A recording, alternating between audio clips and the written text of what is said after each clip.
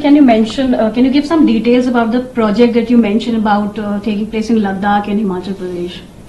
So these are examples of cooperation which relies on the expertise that has been built over time in Iceland in the geothermal projects that we have successfully concluded in recent decades, so to speak. There is also cooperation historically in relation to hydropower, but at the moment it is the geothermal possibilities in that area that are being explored. So wells are being drilled, and we hope that the Icelandic experts that are cooperating with Indians at the moment will assist them in succeeding building new power plants, because this is green energy that is needed in India and in the world.